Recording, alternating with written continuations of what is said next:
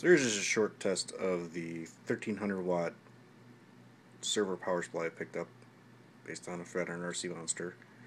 It's 12 volts at 75 amps at 110 volts, and if you have 220 volts, it's 12 volts at 104 amps.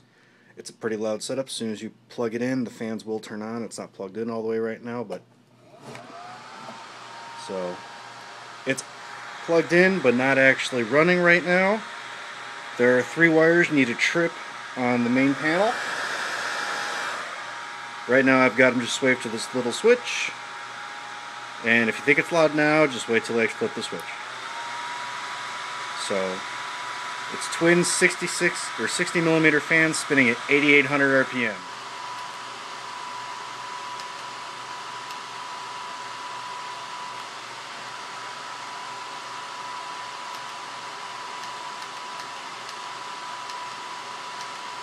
So there you go. Input voltage 12.75 volts. Say 1300 watt power supply, and this is just an 80 watt charger that I had laying around because I don't have anything better.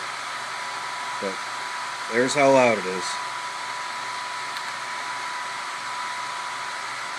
Flip the switch, shuts off, goes there. I obviously need to add a switch to the actual power supply so it doesn't turn on as soon as it's plugged in, because that's rather annoying. As far as leads, it's actually really simple. There's the servo power supply, and then there are 3 pins which you just clip together. As soon as you unplug it, it'll continue to run for 30 odd seconds or so. That's it.